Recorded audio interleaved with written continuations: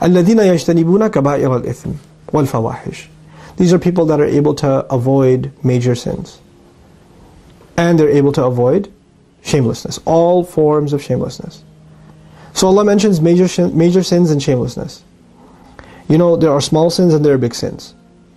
There are sins like, you know, rushing through the prayer, not doing the best wudu.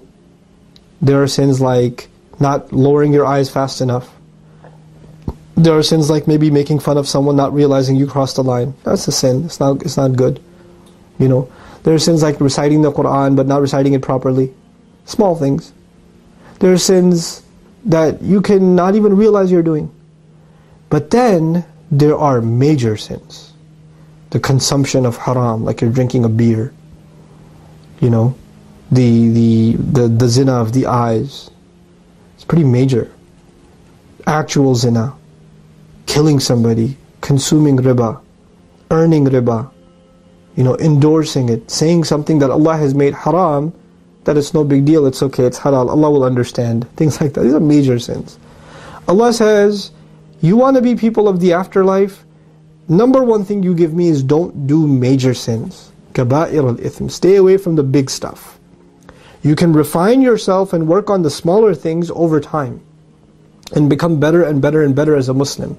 But the first order of priority is the major sins.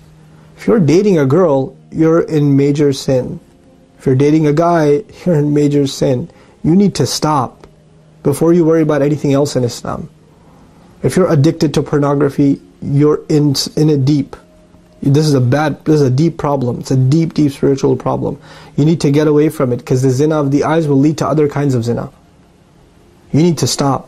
That is the first thing you have to address. If you're addicted to alcohol, if you're taking drugs, if you're smoking weed, if you're doing pot, or worse, you know, if you're doing this stuff, you need to stop. If you're stealing money from your parents, if you're stealing money from your job, you need to stop.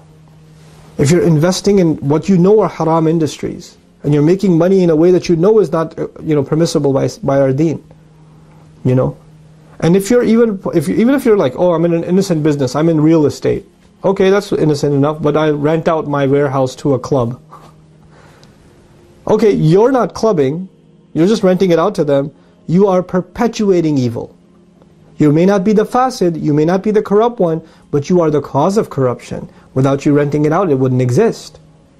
So you're complicit. You're complicit in that.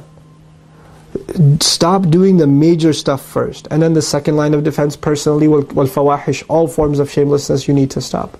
And I particularly highlighted shamelessness as I was talking to you, dating, pornography, this sort of thing. Why? Because Allah took major sins and immediately after highlighted in particular, shamelessness and all forms of it. Any act of it, any manifestation of it, anything that takes you close to it, avoid it altogether. وَإِذَا مَا غَضِبُهُمْ يَغْفِرُونَ. And when they get angry, then they are able to forgive. These are the things that we need to prioritize, and these are the goals you need to set for yourself. How will you surround yourself with people that will help you avoid major sins, that will give you fresh company, good company?